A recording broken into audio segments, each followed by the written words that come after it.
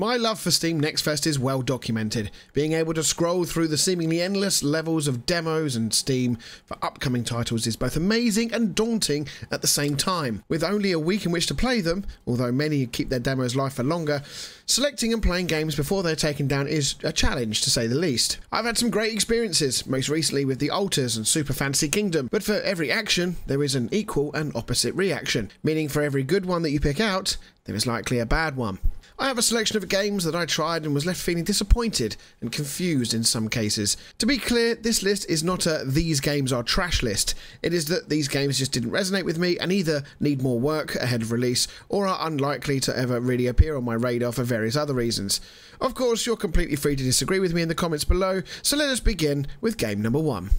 I went into this one thinking that I was highly likely to be playing some sort of Project Zomboid style game. Whilst there are no zombies present in this, I found the game to just be uninteresting. I was left wondering whether it was me doing something wrong at some stages. The lack of a tutorial didn't help, and perhaps if I had persisted for long enough maybe I would have got to the point of the game, but in the time that I spent with it I was really disappointed with this. The day and night cycles were too fast, and despite almost enforcing the idea that this game was built for controller, the controls just felt janky and unintuitive. The inventory system was poor, not helped by the unintuitive button mappings, and all in all I just found myself puzzled as to what I was even doing. I went exploring and came across some NPCs who told me that I needed to get a certain number of coins to afford petrol for the generator back at the homestead that I shared with this foul-mouthed neighbour of mine, and in the end I got so bored of his attitude that I killed him, hoping that he would have some coin on him or coin in his house perhaps, and I could use that to buy the fuel, but to no avail. I would say though that I did enjoy the art style, and games like this are ones that appeal to me, and it is entirely possible that I didn't get all that far in this game and perhaps the game opens up more had I have done so. But first impressions are key with these sorts of things, and this game to me clearly needs a lot of work. I don't believe that this game is beyond saving. I think the bones of the game are there, but there are many changes that need to be made for this one to reappear on my wish list. A relaxing farming game, allowing you to create farms anywhere in the world thanks to real-world map data? Sign me up!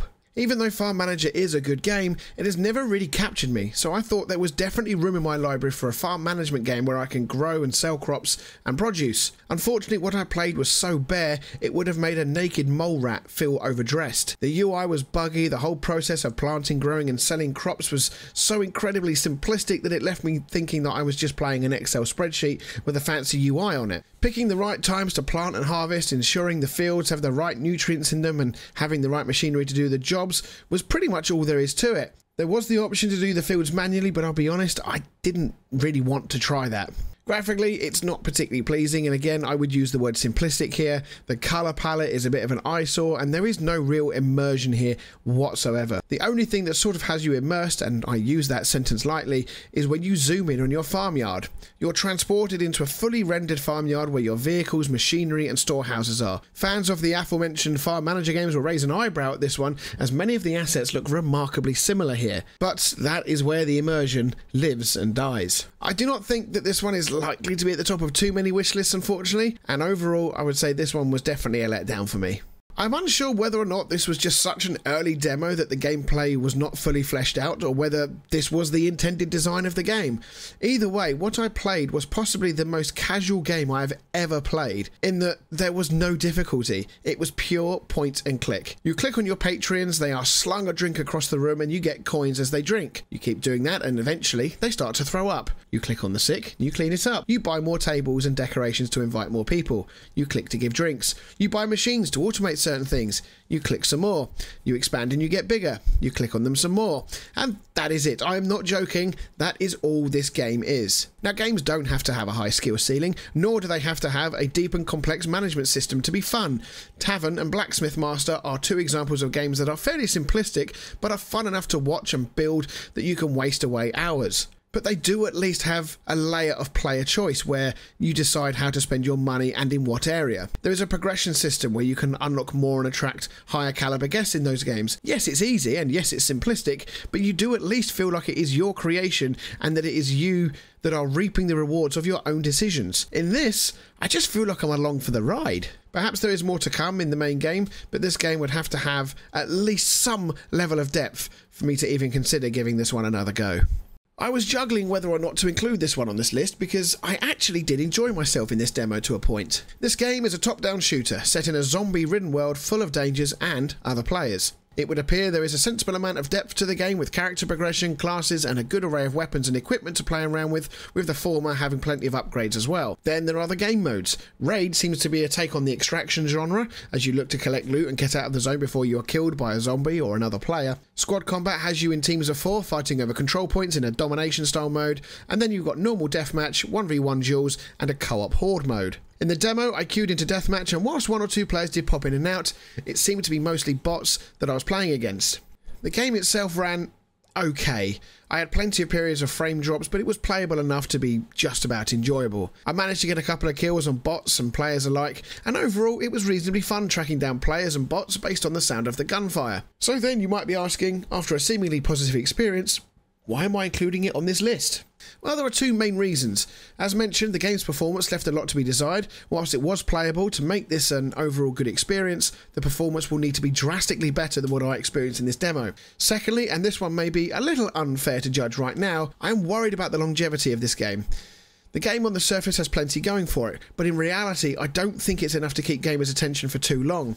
Unless the PvP combat is really fun and engaging, and it's difficult to tell from the demo because the player count was so low, I do see gamers turning their back on this game as it's clearly meant and designed to be a PvP style game, and if you're just playing against AI bots that are backfilling all the games, I'm not sure how long that's going to last. That may be a harsh criticism right now, and I'm not sure what they can realistically do to change that, but they need to find a hook, a reason to keep players coming back for match after match so that the player count stays high, and then they must ensure that the in-game experience is good enough for players to have fun. Out of every game in this list, this is the game that I feel right now has the best base to grow from and has the best chance of being a successful game.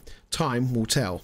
I left the most disappointing one for last. Endzone 2, a sequel to the 2021 Endzone A World Apart, left me feeling the most confused and lost and generally empty out of any Steam game that I played during NextFest. Perhaps this is due to expectation levels. Having not played the first but being aware of the game and its general feeling amongst the community, I was looking forward to playing this as no doubt it would improve in the areas that it needed to from the first game. From what I read about the first game, the tutorial in the second is equally long and tedious in this, but overall my criticisms lay on a much deeper level than just an elongated walkthrough. For me, this game can be summed up in one simple word: boring. At no point throughout my time with this game did I feel involved or engrossed in what was in front of me. Graphically, it's fine, nothing particularly special about it. Mechanics wise, everything is functional and seems to work and make sense, and there are plenty of buildings and things to keep track of, and seemingly it ticks all the boxes for a city builder. But there is just nothing going on here. There is no atmosphere in this game. There is no life to be seen within the city. I make no apologies for banging on about this in quite a few of my videos, but when you play city builders or sim games, one of the prerequisites to these types of games is that you must feel part of your creation. You must feel that what you are doing is having an impact, that it has meaning, and that you're able to see your creation come to life in some way, shape or form. And I think that is incredibly important. Manor Lords, where you can see all of your townsfolk doing things and going about their daily lives in a town that you created, is probably one of the most engrossing games and is arguably the yardstick now for which all games can be measured against from that point of view. But I could name tons of games that showcase people taking resources to and from places, where you can see workers' jobs and tasks animated to a good level. Even something simple as workers going to build a building that you have just plopped down. This game has precisely none of that, or where it does, it just doesn't look right. Your people just run around aimlessly, it seems, and overall it just feels completely devoid of life. Even the city planning aspect of it is really rough. I understand that it's meant to be effectively a shanty town, but not being able to really design a neat road network, for example, because your buildings all have roads coming out of each other in different spots, is at times really frustrating. Now you could make the case for saying that, well, embrace the randomness of the town creation then. It is supposed to be a bit slapdash in a world such as this.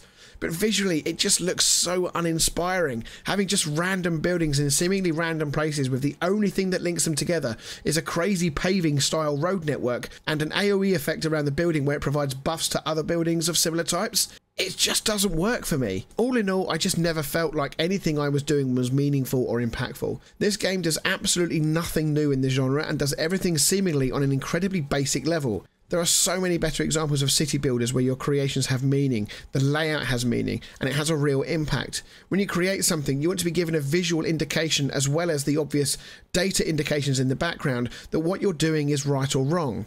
The other very similar looking game, Surviving the Aftermath, is another that I've not played, and I'll be really curious to see how the game plays compared to this one, given that they are both very similar in terms of their setting and premise. So overall, I was really disappointed with this game. I had higher hopes for this. I really felt like, being the second game, that there would be some serious strides made, but it feels very far along the development path, with the game coming out in Q3 of this year. So I would be very surprised if they were able to make any significant changes to cater to what I'm looking for. So this one is a very hard pass for me. But of course, these are just my humble opinions. There will be people out there who wholeheartedly disagree with me, and that is absolutely fine to do so. There are often times where saying a good game is good or bad, and it's purely subjective, meaning what I say doesn't mean that somebody else won't absolutely love any or all of the games that I've mentioned in this video. But I would love to hear your thoughts on these games. If you've played any of them, perhaps there were others during Next Fest that you've played and ended up very disappointed in. Let me know in the comments down below. Don't forget to like and subscribe. Thank you all for watching, and I will see you all in the next one.